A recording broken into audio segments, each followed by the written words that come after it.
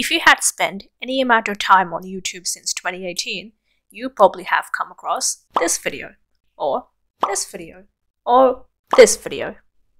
But if for some reason you have no idea who I'm talking about, today's video will be all about Abbey Sharp. Abbey Sharp, otherwise known as her brand Abbey's Kitchen, is a registered dietitian here on YouTube who makes reaction videos commenting on other people's diets, diet trends, and fad diets on the internet. On that note, since in this video we will be talking about a dietitian, so subsequently diet, there will be brief discussions around diet, eating disorders here and there, so content warning for those who need it. Nothing too in-depth, hopefully, but just wanted to give a heads up in case if that is a sensitive topic for some people. Although Abbey would more commonly be described as someone along the lines of a food blogger, TV personality, her background as a dietitian gives her a level of authority and credibility, unlike many other fitness or health gurus on the internet. Abbey started her YouTube channel in 2011 and started uploading in 2013.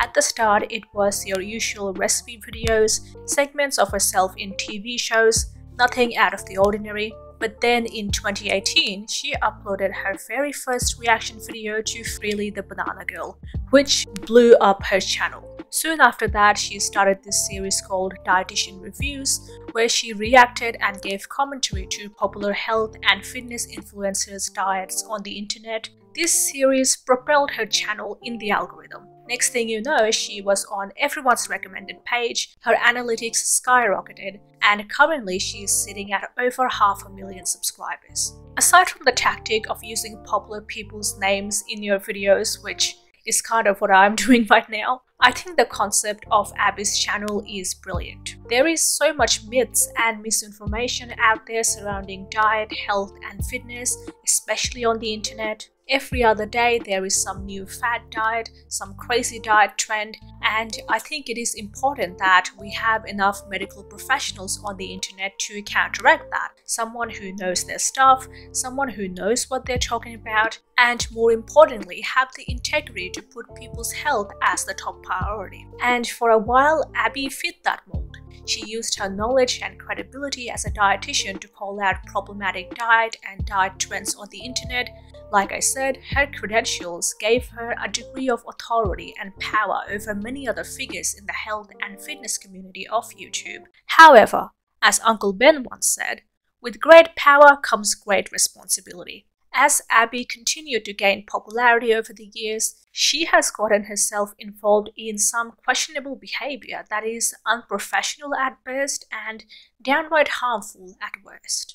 One of the first controversies that Abbey got herself into was in July of 2020, when she uploaded a video reviewing Greg Doucette's diet. Greg Doucette is a prominent member in the bodybuilding and powerlifting community on YouTube. He is often known for his abrasive, crude tone, kind of a tough love kind of approach, as he is the type to yell into your face saying what you need to hear, whether you like it or not. In the video, Abbey very intentionally seems to have misrepresented Greg. Out of all the videos on his channel, she cherry-picked the ones where he was preparing for a fitness competition, therefore was somewhat restrictive in his diet. She even contradicts herself multiple times in the video, claiming that Greg promotes the underconsumption of fats, even though she commends his use of healthy fats in the same video. Now, are there any problematic claims or assumptions made by this channel?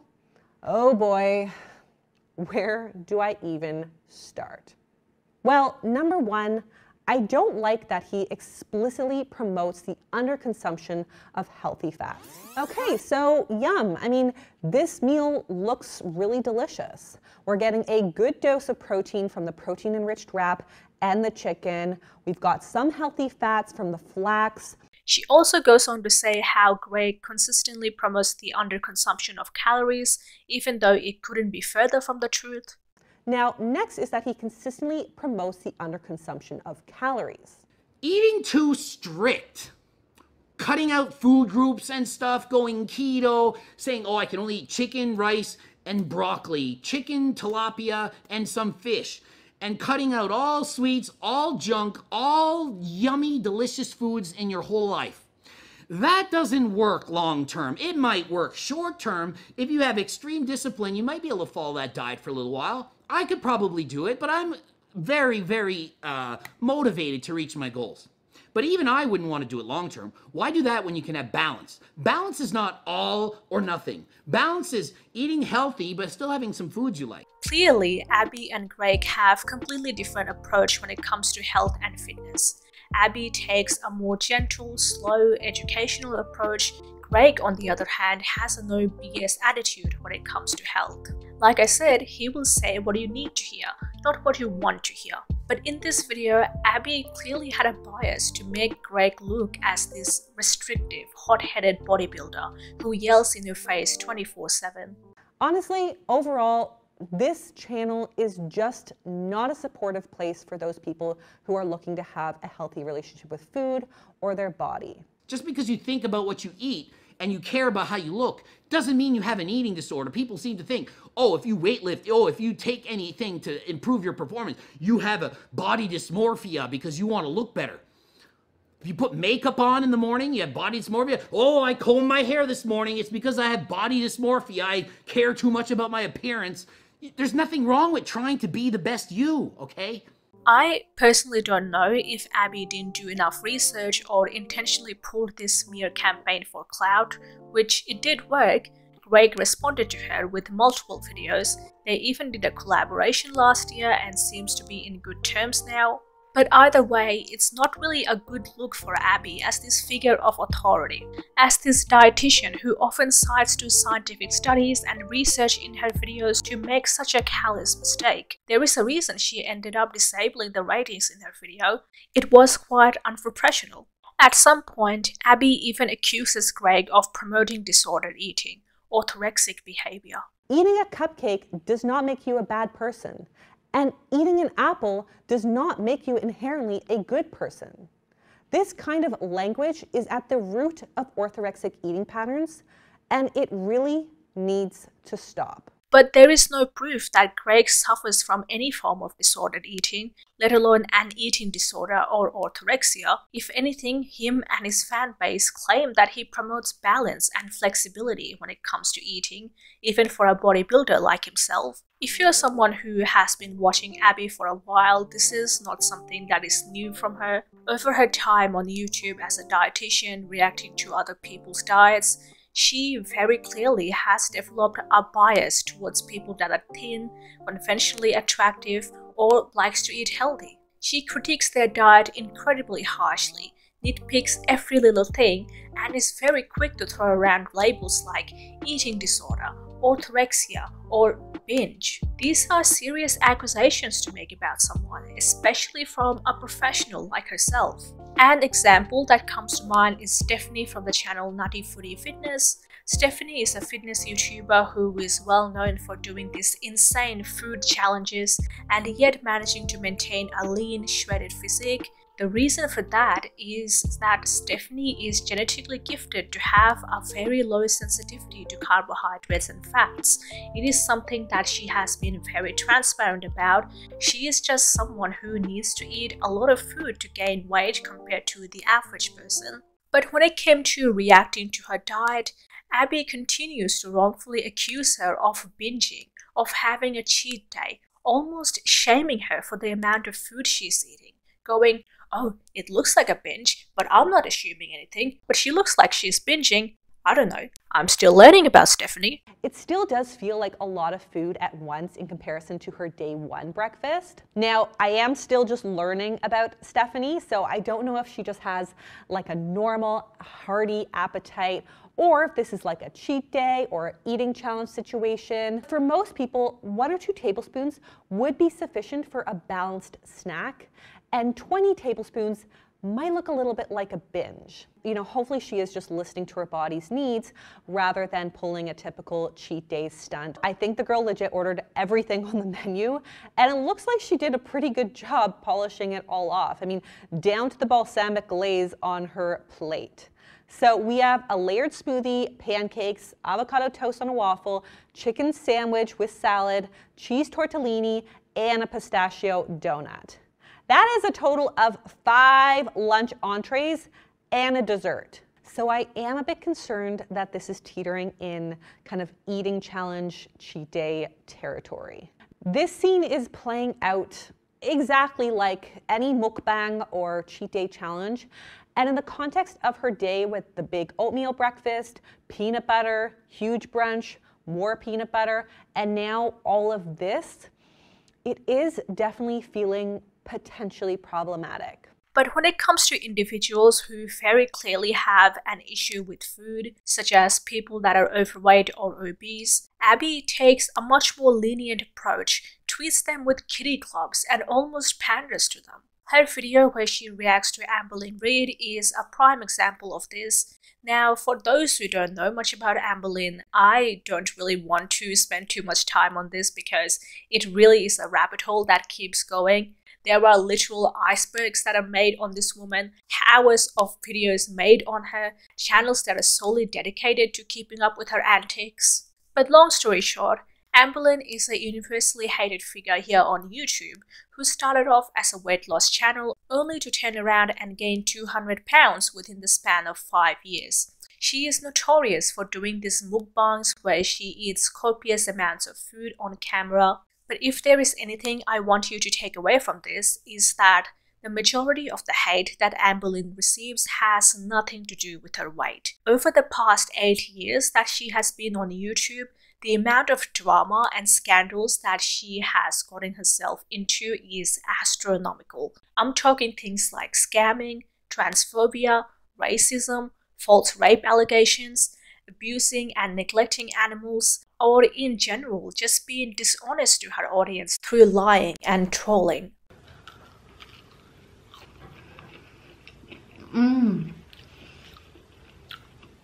I have a dietitian, y'all. As a result of this, her comment section is generally quite toxic. A lot of people, a lot of her fans are fed up with her, understandably so. But for some reason, Abbey does not address any of this in her video. She instead paints Amber Lynn as this victim, and apparently people are only hating on her because she is fat. Amber Lynn's mukbangs are, dare I say, healthier than most YouTubers' all-in 10,000 calorie challenges. But yet, if you compare the comment sections of her mukbangs compared to many others, like, let's say, Always Hungry, Amber Lynn bears the brunt of the disgust and hate. Let's just look at one of the most popular comments on Amber Lynn's mukbang versus one from lifestyle YouTuber Always Hungry. Both of these people post about wanting to get or stay fit, but the primary difference is that Olivia Adams from Always Hungry is already in a socially desirable body, and Amber Lynn is not. It's very clear that the negative public perception of Amber Lynn's content is unique because of her size. So are internet trolls the reason for Amber Lynn's extreme weight gain since she started her journey online? Well, according to the research, and simply by looking at the comment section of even just one of her videos, I would say that this is a real possibility. Comparing Amber Lynn to someone like Always Hungry, who to my knowledge has barely gotten into any controversies other than her questionable eating habits, is missing the bigger picture. This is why context is important. Again, you don't have to dig much deeper to find out why people are so hostile to Amber Lynn. You don't even have to go on somewhat cryptic websites like 4chan or Reddit. On YouTube, there are plenty of content made dissecting all of her antics, some of which have garnered millions of views. Yet, how Abbey is able to miss all of this is beyond me. This is even more harmful when you consider the fact that whenever Amber Lynn is forced to take accountability, she shifts the blame onto her audience. It is the haters, it is the comments, it is because she is fat. And here, Abbey is essentially pandering to her, enabling her, by saying, it's okay, keep doing what you're doing, even going as far as comparing her mukbangs to eating disorder treatments. In the context of disordered eating behaviors, which is what I would characterize some of the mukbang binging to simulate, the feeling of being watched by followers on YouTube is kind of similar to what might happen in real eating disorder recovery programs where meals are supervised by a member of your treatment team. Her portion sizes are not particularly big. In fact, at times, they might just not be big enough, and that can set you up for a binge really quickly. Saying to a 500-pound woman who admits to having a binge eating disorder and food addictions that she is not eating enough is a recipe for disaster. It's virtually the same as handing an alcoholic keys to the bar. I previously mentioned how Abbey tends to label anyone who practices even the most lenient forms of restriction with orthorexia, eating disorder, or binging, even when there is no evidence of that individual suffering from any of this. Abbey is a registered dietitian. As far as I know, she doesn't have a background in psychology or psychiatry. Even if she did, it is virtually impossible to know the full scope of someone's eating habits from one YouTube video. Counting calories, wanting to eat healthy, wanting to lose weight does not automatically mean that you have an eating disorder. It is important to note that Abbey herself has suffered from disordered eating and orthorexia in the past, which is something she has been very open about, and I can definitely sympathize with that. I myself have struggled with disordered eating. However, it does make me wonder how much of these comments and accusations that she makes about other people is simply her projecting from her own disordered past. Going back to her video on Greg Doucette, Abbey at one point calls out Greg for labeling foods as good or bad. Now, third is the constant dichotomization of foods as good and bad. A chocolate bar is bad food. An apple is good food. You want to argue with me all day? Go ahead, you're just being stupid. When we classify food into these distinct categories, we give them moral value. I'm a dietitian. There is no doubt in my mind that foods are not nutritionally equal, but we can make them morally equal by dropping this kind of language. Eating a cupcake does not make you a bad person, and eating an apple does not make you inherently a good person.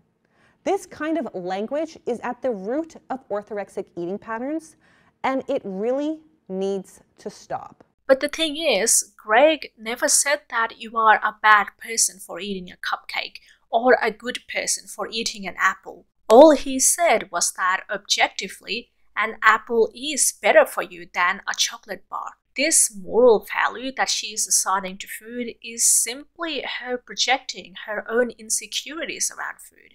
Although I am not a professional, I do not know Abbey personally, I often do wonder if her own relationship with food is healthy. While she is out here calling out Greg for labeling a chocolate bar as bad, on her own blog, her recipes are constantly labeled with essentially health buzzwords: sugar-free, gluten-free, vegan, low sugar, high protein.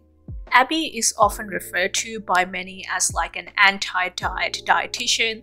She is a huge advocate for intuitive eating, going as far as pandering to the fat acceptance and HAES community, which stands for health at every size. But then in the same breath, she would turn around and tear someone's diet down to shreds, saying things like, oh, this is good, but needs a bit more protein. Could use a bit more veggies. Should add in some fruit for antioxidants. While she does provide a disclaimer and trigger warning at the start of every video, and oftentimes throughout the video, its effects are negligible when you as an influencer, someone with a level of authority, is putting it out to the world. Although I have nothing against trigger warnings, I provide them myself in my videos. Abbey's excessive use of trigger warnings can often come off as condescending and exude this holier-than-thou attitude. She also often goes on about how difficult it is to watch something or how triggered she is. Oh, this one's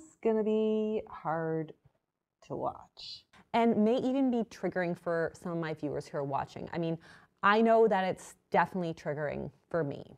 I am not even in a larger body, and even I found it hard to get through a lot of Greg's videos. I'm sorry, but if you as a dietitian are finding it difficult or are getting triggered by people who may not have the best relationship with food, that is on you. And what is even more absurd is that, despite Abbey's pedantic use of trigger warnings and politically correct language, many people are getting even more triggered by her, with some even actively watching her to trigger their ED. The bottom line is that you cannot please everyone, especially on the internet. One of the reasons people specifically seek out professionals, whether it is online like Abbey Sharp or in person like seeing a doctor, is to get an unbiased objective view. And objectively speaking, this intuitive eating, not labeling foods as good or bad, is not for everyone. Again, if Abbey were to rebrand herself to say an eating disorder specialist or like an eating disorder recovery dietitian, I would have no problem with her approach. I probably wouldn't even be making this video. But advising people to eat whatever, whenever, however, when we're currently at an obesity epidemic is irresponsible at best and downright dangerous at worst. People don't get to be in 2, 3, 4 or even 500 pounds through listening to your body or honoring hunger cues. You cannot intuitively eat when you have a dysfunctional relationship with food. And the funny thing is, despite being so adamant on intuitive eating, Abbey oftentimes can't seem to stay consistent with that narrative either. Let's look at one of the very first videos of Abbey that pretty much got her viral and to some extent got her to where she is at today. Her reaction to Freely the Banana Girl. Now, I know Freely tends to be a bit of a controversial figure, but she is one of the very first people on this platform to push intuitive eating. Her diet may seem limiting to some in terms of variety, but it is nowhere near restrictive. If anything, she has always promoted to eat as much as you care for, as long as you're full, which is the pinnacle of intuitive eating. Let's see what Abbey has to say to that. Now, this girl is like totally whack. This girl's crazy, like actually bananas. That's basically the only way I can describe her. When your breakfast doesn't even fit into a damn flower vase and you still have like half a smoothie to go, you know, you probably have overdone it on the portion size. That amount of pears on that platter there, it looks like what you would serve at a banquet hall for an entire wedding party of like 200 people as like a nice little fruit plate. That is an excessive amount of pears going in. Not to mention the social aspect. I mean, this girl probably will never go out on a date because who the fuck wants to sit with a girl who's just gonna be eating a blender size smoothie? It's just not gonna happen. Sorry, Freely. I don't know about your dating life, but I would say that's not looking good for you.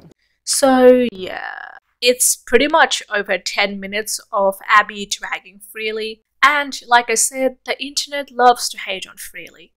But don't you think as a dietitian, a professional, a figure of authority, Abbey should at least try to be the bigger person and not attack her character by using ad hominem?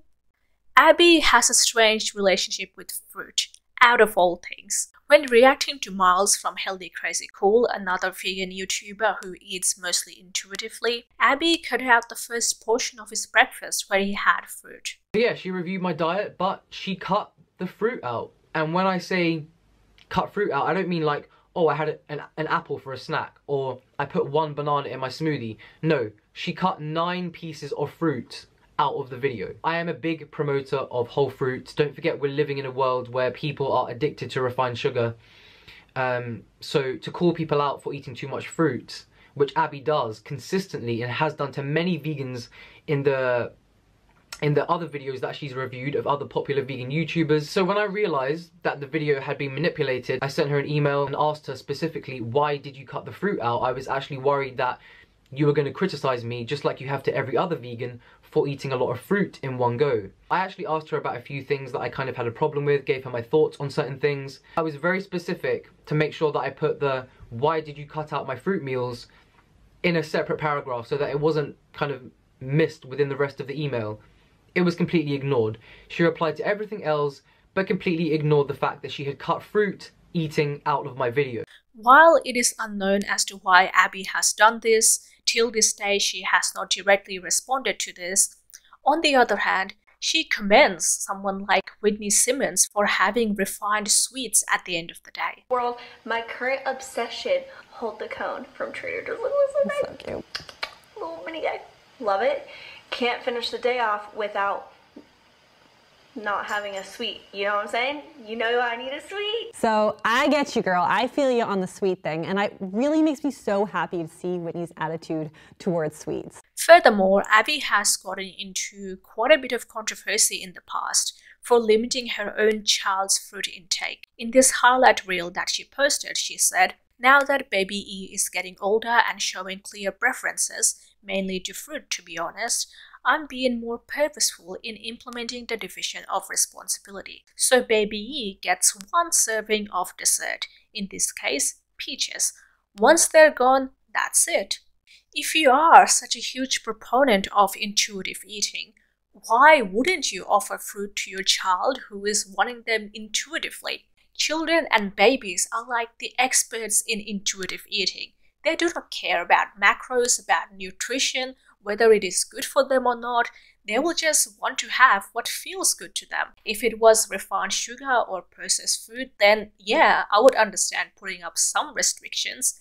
But it is fruit, out of all things. So, as you can tell, Abby's philosophy towards intuitive eating is confusing to say the least. So, to Abbey, intuitively wanting to have refined sweets like ice cream is fine, but wanting to have whole foods like fruits is not? So you're only allowed to eat intuitively as long as your way of eating matches Abby's. Yeah, that does not sound like intuitive eating to me. It is strange how Abbey has built an entire following on this somewhat of a broken philosophy. Her comment section is just an echo chamber with no one ever questioning her. Honestly, I don't think she personally even believes in this crap.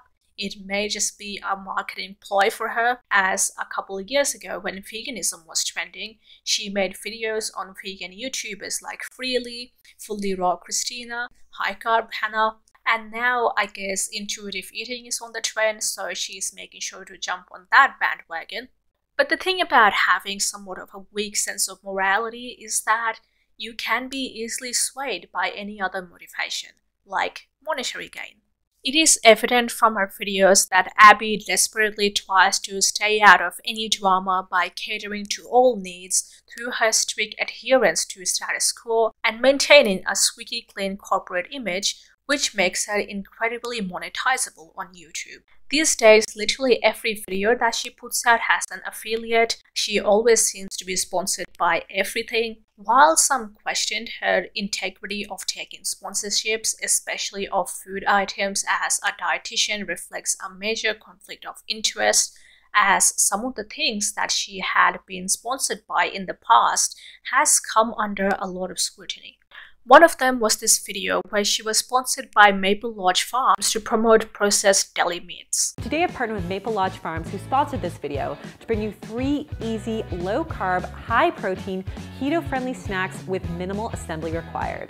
This video got so much hate that she ended up unlisting it from her channel. The comments are still up, and they're all questioning her integrity of being a dietitian, yet promoting processed deli meats, which are classified as a Group 1 carcinogen by WHO, meaning it's directly linked with causing cancer.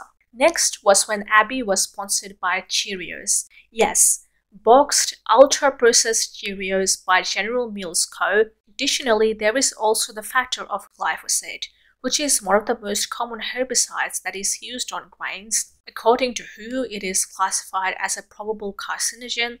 While glyphosate can be found in little amounts in all grains like oats, rice, bread, the brand of Cheerios that Abbey is promoting literally went through a class action lawsuit because of the amount of glyphosate it contained.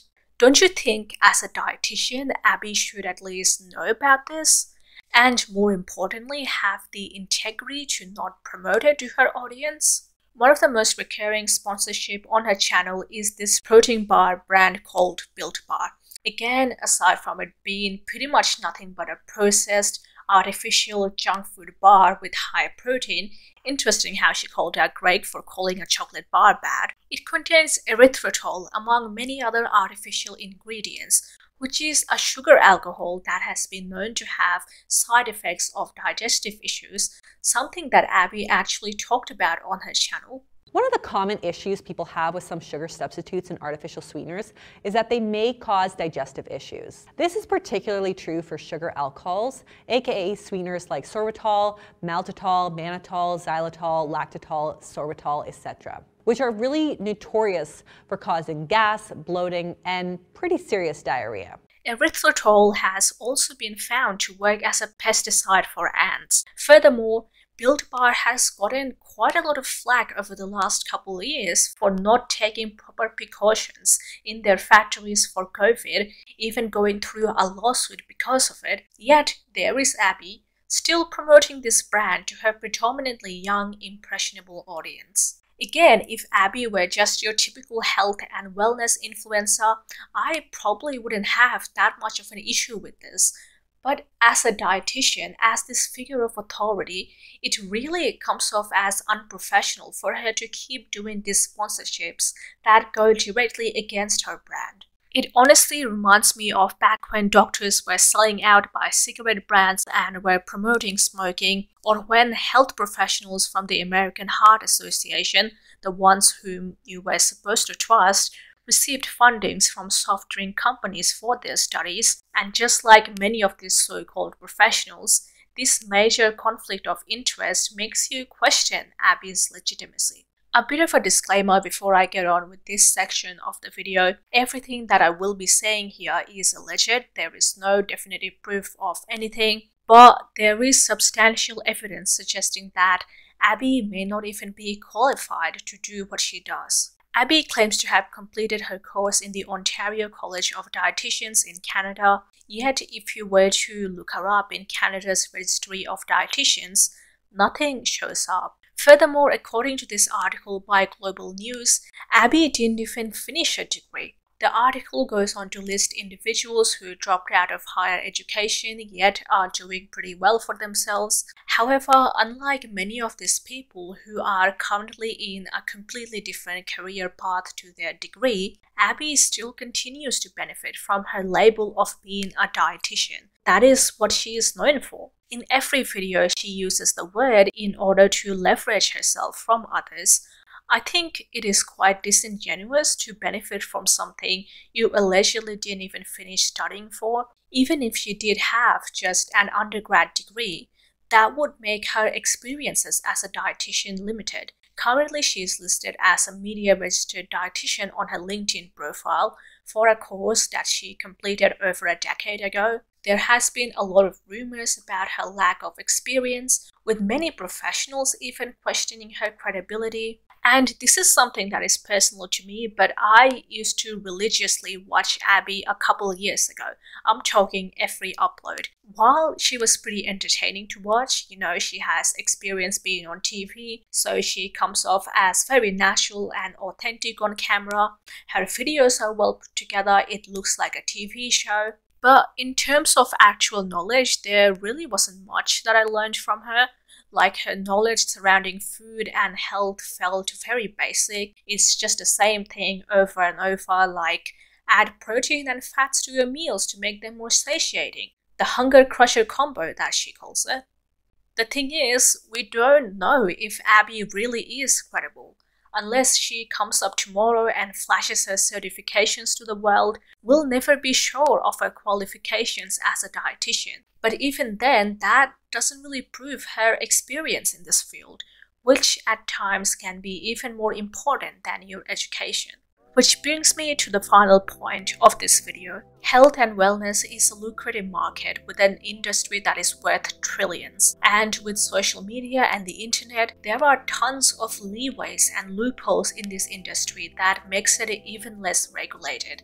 Even with these so-called experts and professionals, at times even their credibility and legitimacy is questionable. I really don't want this video to be seen as simply me hating on Abbey Sharp. That is like the last thing I would want you to take away from this video. And like I said at the start, I genuinely like the concept of Abbey's channel.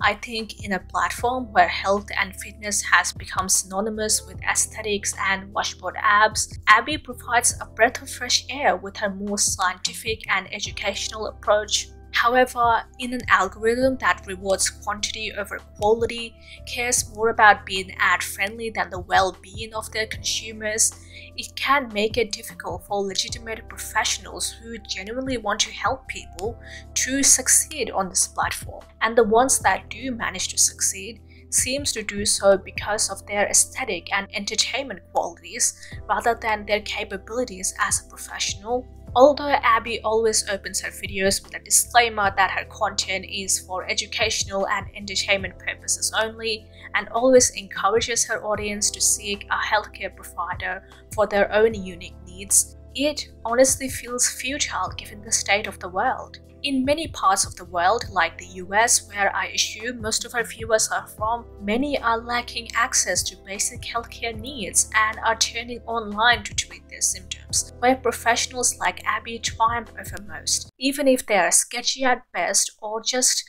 plain irresponsible at worst. While I'm not here to tell you what to do with your life, if you are going to seek healthcare information from the internet, all I ask is take it with a grain of salt, even if it seems credible. Always question everything, have a healthy amount of skepticism, and I know this sounds harsh, but if your dietitian needs a dietitian of their own to sort out issues, then maybe they're not as credible as you think they are.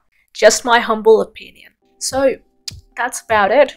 Thanks for watching, especially if you made it till the end. Leave a like and subscribe if you haven't already. Make sure to eat your fruit, unlike Abbey.